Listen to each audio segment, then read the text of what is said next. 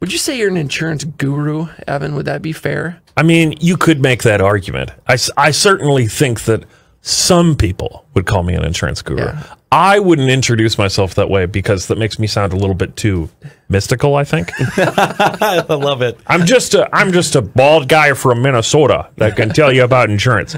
But Ready? yeah. Smoking hot listings. Where are they? Here they are. Are you ready? I mean, I would say that 99% of the time I have fun on the show. I would say that 83% of the time you have fun on the show.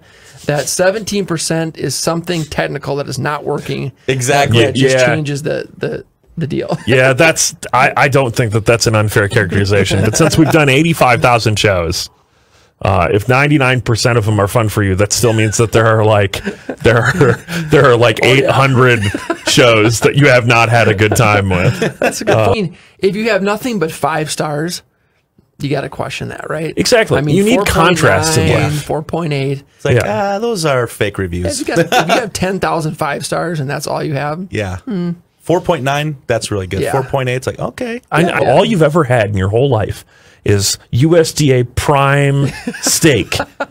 And then you're just kind of like, well, I guess this is okay. Yeah. You don't have that requisite context of, oh, well, we don't have the money for the prime steak, so we're eating the choice stew cuts tonight or whatever. I love it. If you have those cuts, you just have to crock pot them for like 8 hours and then you're good. Oh yeah, exactly. Really different techniques for different types of beef. We'll do a full cooking stream sometime in the summer.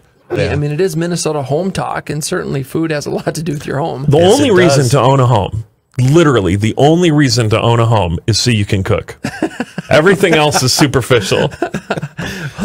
That's something to think about. Right? Yes, it is. That's awesome. Says the fat guy.